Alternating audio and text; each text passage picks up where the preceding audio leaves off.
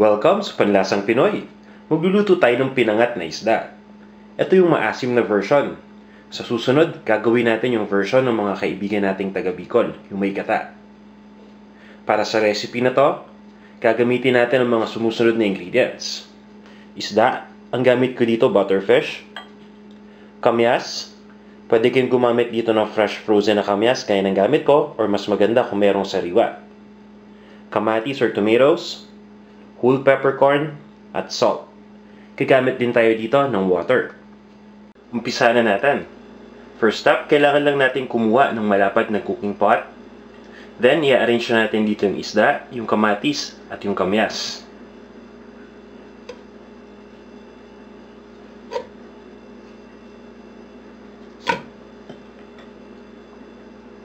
Nasa sa inyo kung paano ninyo aayusin. Ang ginagawa ko dito, ginagawa kong alternate yung paglagay.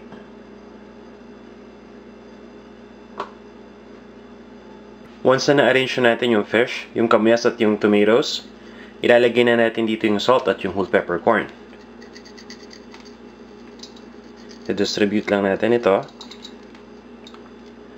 Then after this, ilalagay na natin yung water.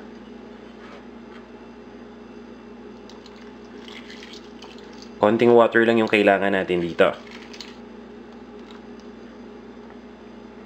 After malagay yung water, ito turn on na natin yung heat.